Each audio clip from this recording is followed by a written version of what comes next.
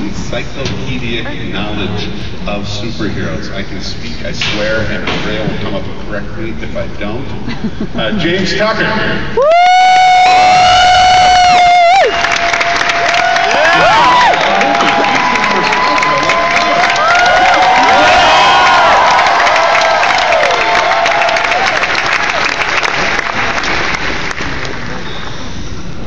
What can you say about this guy that hasn't been blathered by people all over the planet every time he's on TV and movies? In time, it was on my room. In my room last night, I was watching the doggone film. God. Oh, like, seriously. Seriously. Matt Bomer, our own.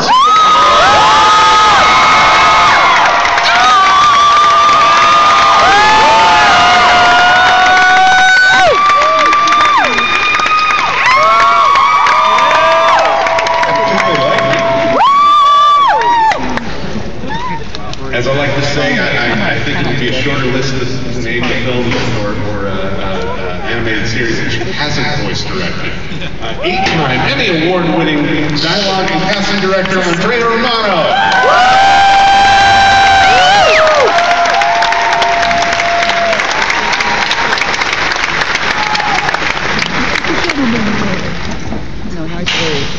One of the great breaths of fresh air you could ever hope to work with. And I think you got to hear every level of acting ability out there. You know her on, you love her on Castle. Quinn.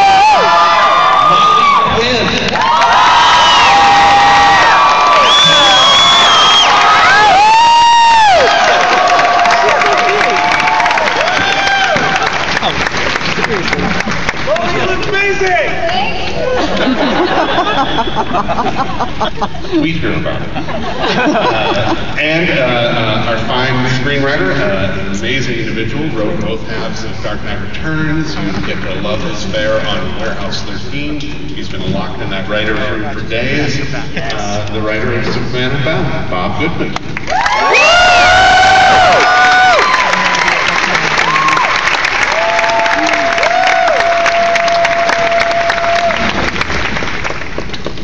So let's get right to it. I'll throw this at Bob to start with. You had the monumental task of doing both halves of Dark Knight Returns and then rolled into this. What were the differences and challenges, and how did you approach this one? Well, actually, interestingly, I wrote this one first. Really? Yeah. This was the first animated movie that I wrote for them. I've been working with them for years and years, and now going on 18 years that I've been writing for the DC animated crowd and on project with Andrea and Burnett and Baldini, Houston, James. The differences between this and The Dark Knight Returns, obviously they're both adaptations. The funny thing, one difference is Dark Knight Returns is such dense material, so so much story in there. That we had 2 whole movies and we started to cut things out. This one, it's a really great short story in the comics, and the real challenge was make it longer. That was kind of Alan's first instruction to me was, make more story. So I kind of thought of this as Jeff Johns paved a really great solid highway, and adapting this gave the opportunity to kind of find some roads and some parks to visit along the way, and those were the subplots, the stuff with Clark and Lois, the stuff going on with Supergirl in the story. Really look for themes that play with what's going on in Brainiac's character and psychology, but also relates to what's going on with Superman and Superman's regular behaviors to control his relationship with Lois. And so he learns exactly what Brainiac's flaw is. So that was the kind of stuff that was expanding in this one rather than figuring out how to fit it in. Mr. Tucker, we'll get this one out of the way right off the bat. In case you haven't been on the internet today, and what are the odds of that? Bruce Timm is taking a short leave from the DCU films. We don't make these overnight. Like I'm pointing to myself, we don't make them overnight. That's good. We don't make these overnight. And we started this about 1.5 years ago. Bruce was already starting to work on Green Lantern, the animated series. He was involved with the Flaming Sea. Like that. Right over there. And he is developing some original material that you guys are going to jones for. I'm telling you, it's something else. So, Mr. Tucker will be has inherited the reins and is steering them in quite the way. So, you want to give me an idea of what the new approach is to the DC universe with animated original movies? Well, me personally, anyone who knows my work from Brave and the Bold knows I love the DC universe, and so I just want to bring more of that to what we're doing with the DCU, with the movies, bring more of the whole world of DC to those characters. So it's just not Superman, Justice League, Batman, but it's a whole array of the DC universe. So that's my goal going forward. But you know, that's what we've always tried to do as a group, and I think that's what I'm going to continue to do. Try not to do every single one. And James, congratulations, man. Oh.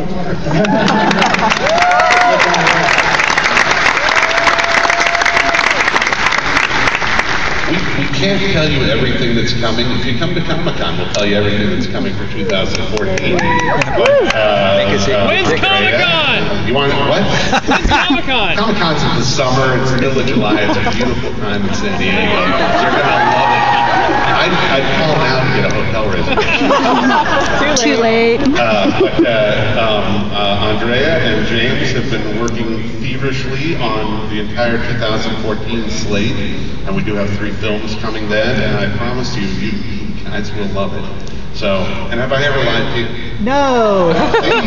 I'm one of you guys. It's the fun. Speaking of one of you guys, one of the fun parts of working with talent that we have is when they get excited about a project. I once said Thundercats out loud, and somebody on this panel's eyes burst. You know, Clark Kent glasses over there. This was a role you really wanted, though. I mean, you've got the little Superman experience anyway, right? Correct.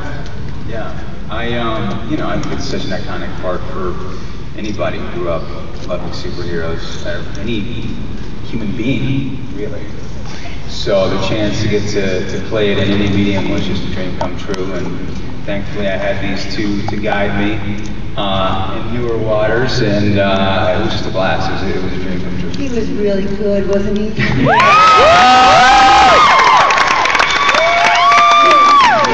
You're saying that because I'm right here. when Superman first opened his mouth, and you know, we made these movies a long time ago. We were working on it. I don't remember how long ago. We did many months. Yeah. Stay on mic, please. See it for a long time. And so when I squeeze in here with you guys, for me it's like watching a new movie. It's just like I've never seen it. And when the character first opened his mouth and your voice came out, I thought, perfect, absolutely perfect. And I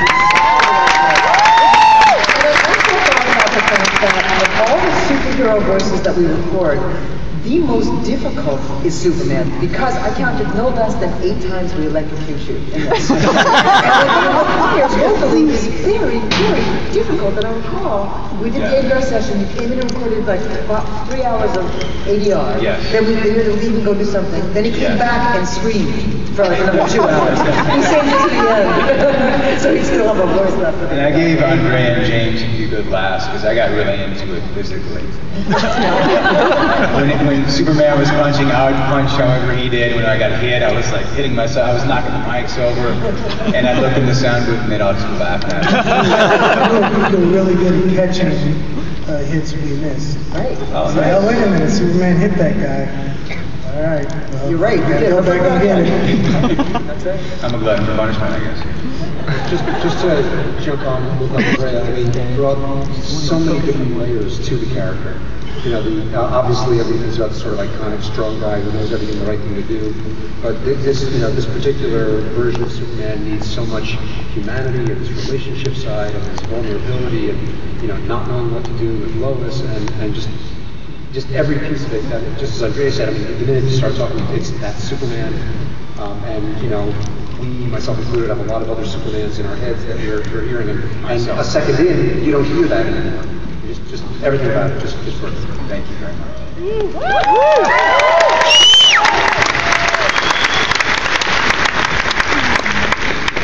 Miss Molly, You are a teenager. Superman's a teenager. There are a lot of teenagers in the room. There are a lot of preteens in the room, apparently. Comic books, I do.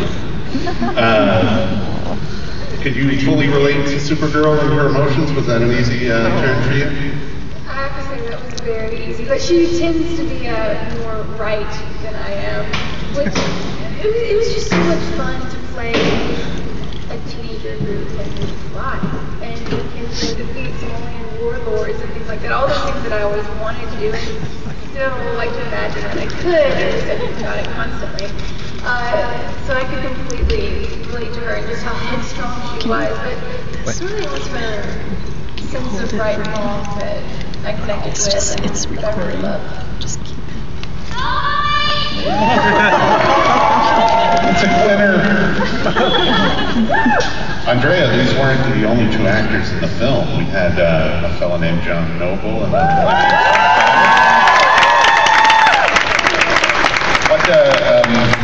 I remember John doing a lot of closing his eyes and putting himself into the moment. What were the keys? And I know you guys were close. So. He was, I loved working with him. So incredibly elegant and wonderful. And, you know, we spoke a little bit about how we have previously portrayed Brainiac in a somewhat robotic way, and we opted completely not to do that.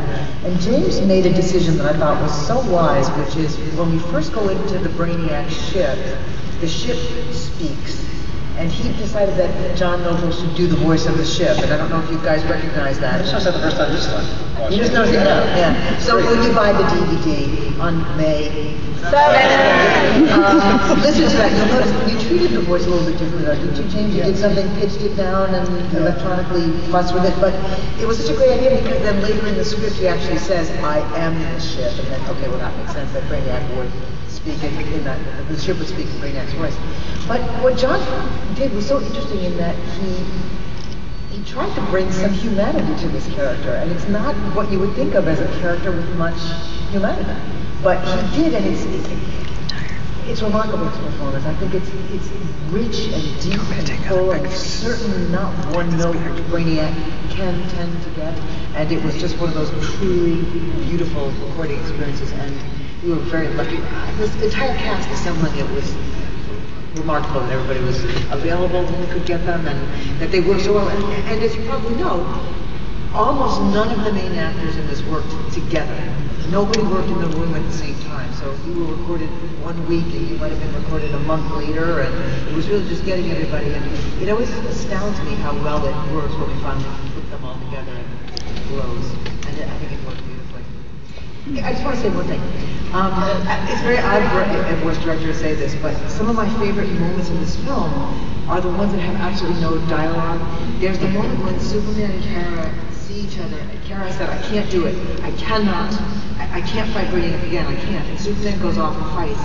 And then suddenly she shows up and helps to save the day. And they just share this moment where they don't speak. They just look at each other. And then the scene moves on. It's so beautiful. They don't say anything. It's not like, oh my God, you can help me. And then they say nothing. They just look at each other, and then she accepts, like, okay, I'm on board. We'll do this together. I just think it's beautiful. I was backstage and heard their reaction to what might have been their favorite moment. And it shows up in the rating now. It's got a PG-13 for a gesture. The writer never wrote it in. Bob never put it in. Gesture is the audience, man. Correction, a rude gesture. It was perfect. Oh boy. It was perfect. Hey Matt, were you aware of the number of, I mean, the Tim Daly and Mark Valley and Kyle MacLachlan, all the different people who'd done Superman before, and did that have any impact, or did you go in a different direction purposely, or? Yeah, I mean, I think if you're a fan of the character, inherently, you're aware of everybody who's done it, both in voice work and live action. And that's in the back of your head, and the only thing you can really focus on is what the version of the character is for that particular story. And so I try to keep all that in the back of my head and work on the story that we were working on in this film. I'll go to both actors. I know actors have a tendency to not want to watch themselves on film because they're always questioning your choices or being critical of what we adore. Are you able to watch the animated version and not do that, or to completely enjoy it like we do? No, it's still there. I always think that everyone else does a really good job.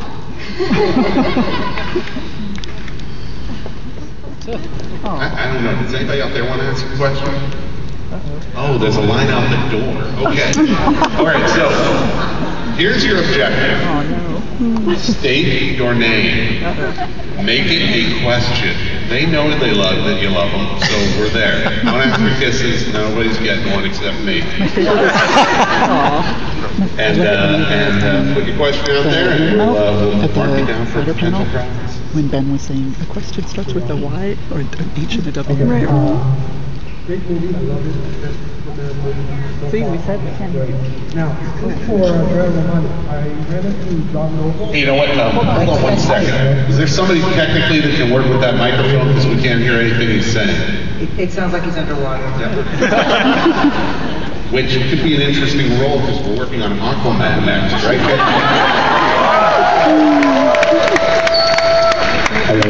That's much better. Great. Now, say your name and don't start with the compliments. Tell us the question. There's lots of people in line. All right. Umberto, I spoke to John Noble 2 months ago, and I asked him, how did you run into Andrea Romano? And he said, I'm going to work with you. How do you have the ear or the eyes to know, I want him, I want her to work on an animated movie for me? You mean John specifically or any movie? Yeah, well, John, but any other actor. We got Matt and we got Monty here. How do you have the ear and the eye say him, her, you know? Well, I always keep a wish list of actors that I want to work with, and then I'll get a project and read the project and then look at that wish list and see if any of those people fit into any of those characters. And John Noble specifically, I had met at Comic-Con in San Diego 2 or 3 years ago at a Warner Brothers party, and was such a huge fan. And when I introduced myself, I said, "Would you ever want to come and work on one of these?" And he said, "Oh, sure, it would be my pleasure." And so I was just looking for something for him specifically, and Brainiac seemed the perfect choice. Matt, we had talked about for many different projects, and just couldn't work the schedule out. And then when this came along, as a matter of fact, was it even before we offered you this that we talked about Thundercats? Because I was making Thundercats.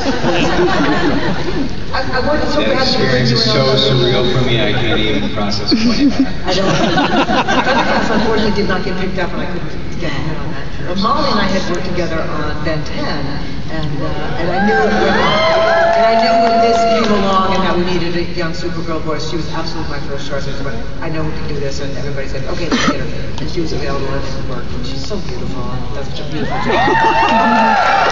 How did you go to John Noble for Brainiac? You're right, but not in 1,000 years would I have thought that. I can't really say that I can remember exactly why. I admire his acting so much that I just thought this role requires such a sensitive touch. And I knew he was a sensitive actor that way, that there was the maturity in his voice that we needed. It couldn't be a young voice. I'd have some age to it. And I just, I never really know. I get these ideas and I go, wouldn't they be great? And they walk around and go, oh God, what if they're not good? And so I said, what?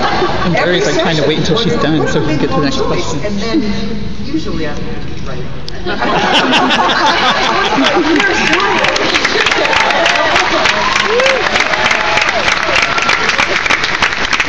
Every once in a while. Next, Sheriff. My name is William Fitz / Rick Grimes, and my question is to anyone this may concern to in the panel is, what part in the comic book was hard to adapt to into the film that you wanted it to be, but just couldn't because of the difficulty of adaptation towards transition movie? Well, most people refer to the visual style and wonder why we changed it. And I look at it this way. If you're going to do a likeness of Chris Reeves, you better have Chris Reeves do the voice. And I didn't have Chris Reeves, I had Matt Bomer, and he was awesome. They just call him Bowman. Why not, So I think, why would I draw a caricature of Superman to look like Chris Reeve when I have that boat. You know? So, that's it.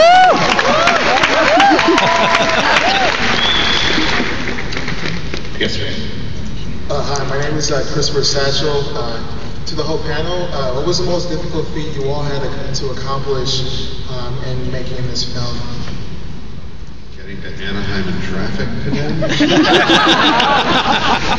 Not having too much fun. We have a really finite amount of time to get this done in, and that's always a challenge. The crunch that is getting this done in this small window. And the pre-production, when we initially record, we have a little bit more flexibility. Post-production, when we do the ADR, which is matching the picture, we have a tiny window of time. And with actors that work on series, 10, 12, 14, 18 hours a day, trying to find some time. Did we initially record on Saturday? I think we did. We even recorded Or the initial when I was doing Magic Mike. Oh, right. I think for me, scheduling is like the biggest nightmare, truly. Logistics. I just remember looking at the script that the toughest thing I had to figure out was after 75 years and the thousands of writers before me have written Superman. Yeah, like one of Alan Burnett's first things that he asked me to do is, come up with something new to do with Clark and Lois. How do you come up with something new to do with Clark and Lois? So that was a big challenge. That was the big nightmare. And given your guys' reaction when he pulls out the ring at the end, and I guess it worked out. So.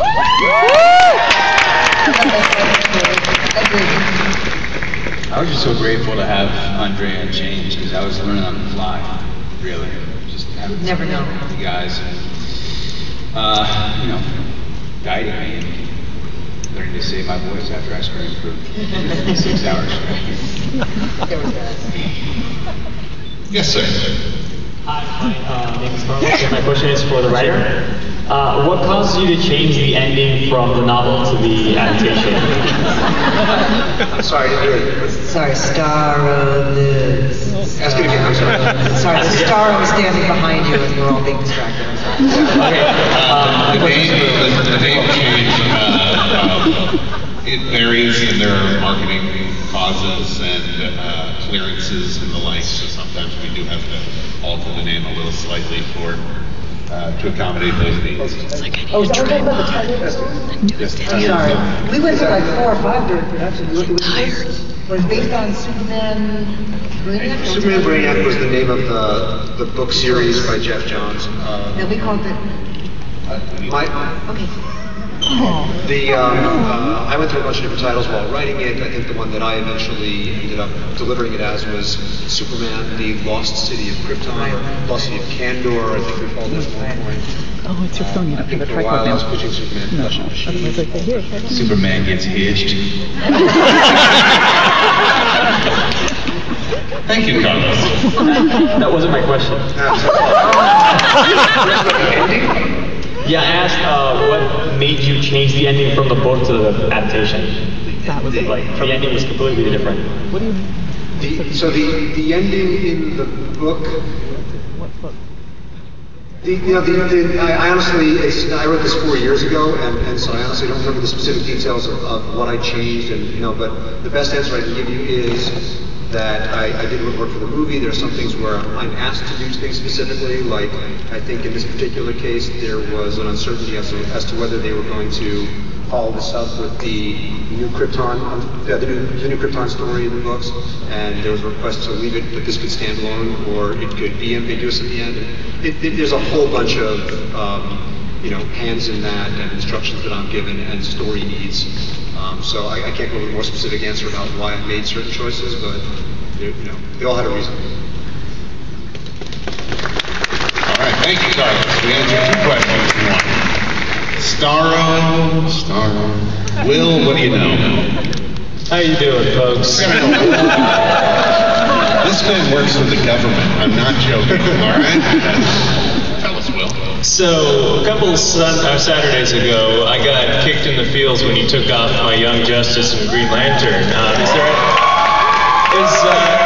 Is there any way that you could get like a proper curtain call, like a direct-to-DVD movie, just wrap everything up, like a true final episode for both those series? Well, anything is possible, number one. Good answer. What were you expecting? Really? And number two, yeah, we'll echo those thoughts back. Obviously, we make the films, they make the series, and hopefully we can intersect the two someday.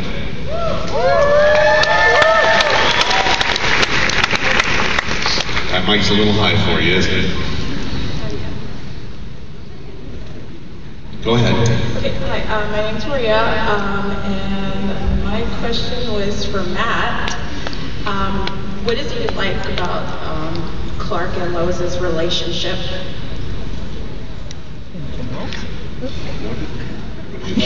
What I liked in this particular story is, you know, I found Superman quite mature in the story in general. And it sort of was like the battle of the control freaks.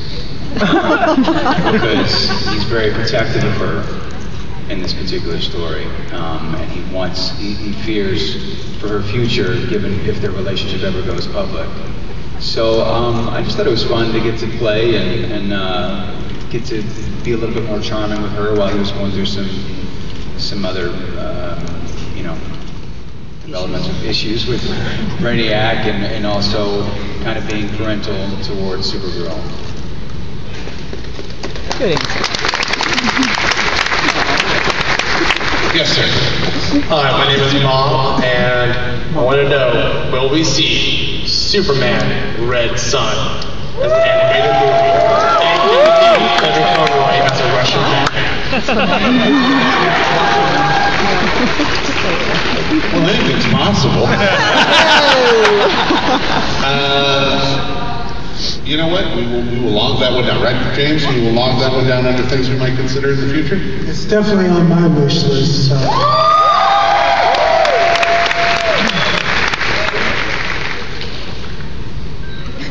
Yes, sir. Hi, my name is Eric, and my question is, how did you, I'm trying to figure out how to word this, how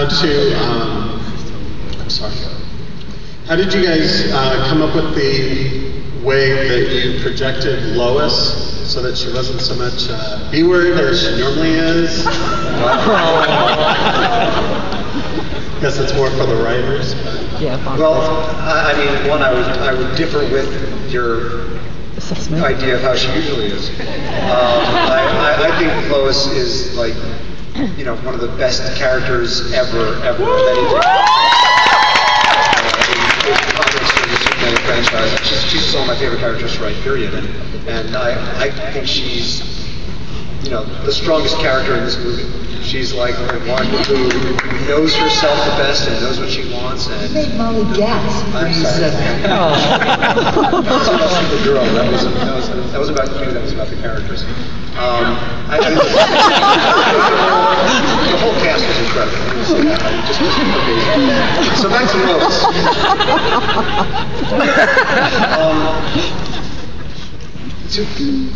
I'm not even sure like where to go. The answer. I didn't have to like figure out how to not make her something. I wrote to, you know, my belief about that character and how I hear her and you know, what I was taught about Lois working with Alan and Paul and Bruce all those years ago.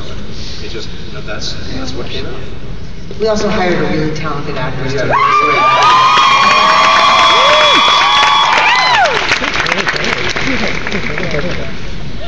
We have time for about maybe one or two more questions. And let's take one or two more questions.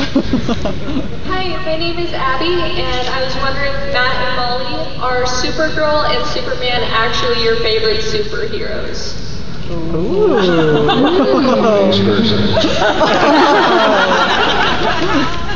I love Supergirl. She was never the one that I pretended to be as a child. I tended more towards Poison Ivy. But I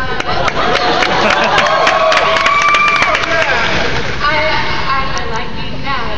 But I have to say, it was such a treat really discovering this new heroine. I never thought of myself that way, and I was so happy that you gave me the opportunity to become Supergirl. I hope I played her well, and I enjoyed playing her. And now I think Poison Ivy might have a run for her money.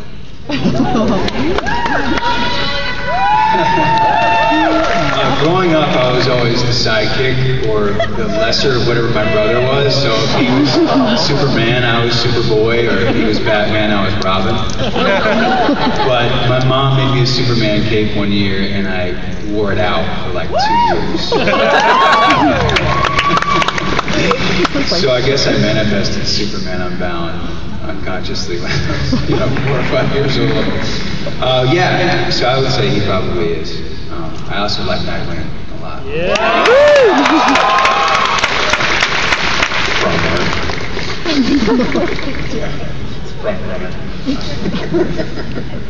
Yes, sir.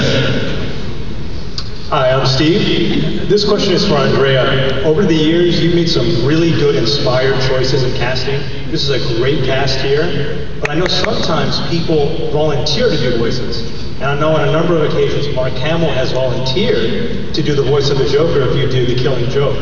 Would you ever consider taking him and Kevin on for that? Yeah. Any project that comes my way that has Batman in it, the first question I ask is, can I use Kevin Conroy on this? And the decision is not made by me. I get my directives from DC Comics and Warner Animation and Warner Home Video, and so I mean, whether it's Mark Hamill or Kevin Conroy, when I prep a script, it's their voices I hear in my head. But that's not always the way we want to go for whatever reason. We don't always want to repeat ourselves. We want to do something different. We're going to use a different style of art. We're going to give them a different age. We want to do a few things different. So whether that piece ever gets made or not, it's mentioned every year, The Killing Joke. I have no idea what the various powers that be will tell me that they work for it, but I certainly would consider it. I'm guessing this is the last question. Hi, really quickly, congratulations to James Tucker for filling in for Bruce Timm. And then second, how do you know what elements do you take from the comic book and then put it in the movie? So how do you know what to change?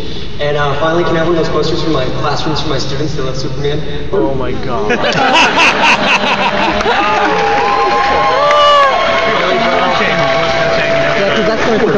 You involve the children. Questions. Oh my God. I'm just going at this job from the heart. I love DC Comics, I always have, ever since I was a little kid, and I just want to bring them to you like you're used to seeing them.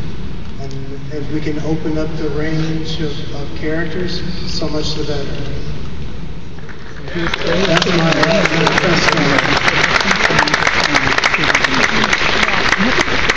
Maurice, do we have time for one more, or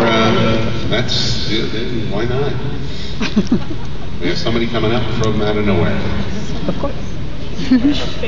They will all come. Are you serious? Okay, quick question. When does the Riddler get his time in the spotlight?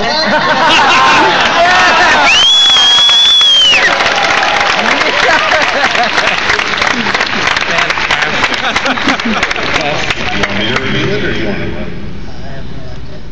When does the Riddler get his time in the spotlight? I guarantee you'll see the Riddler before 2015.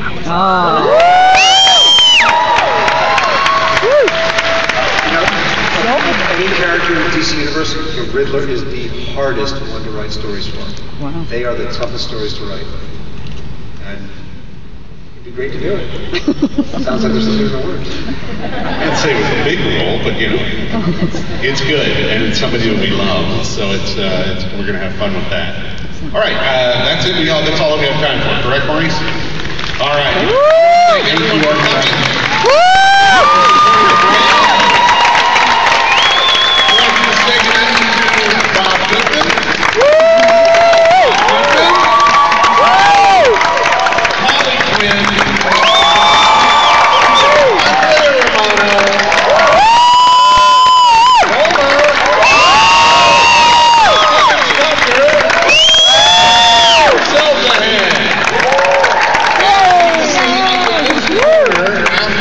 I need Umberto, William, Christopher, our teacher, and the Riddler. All right. Down there, I'll be there in a couple of months. Thank you. They can't do any signing right now. We gotta go. Sorry. Ladies and gentlemen, let's hear it again for our special guests from Superman Unbound, our cast and creative team, and our special guest moderator, Mr. Gary Mariano.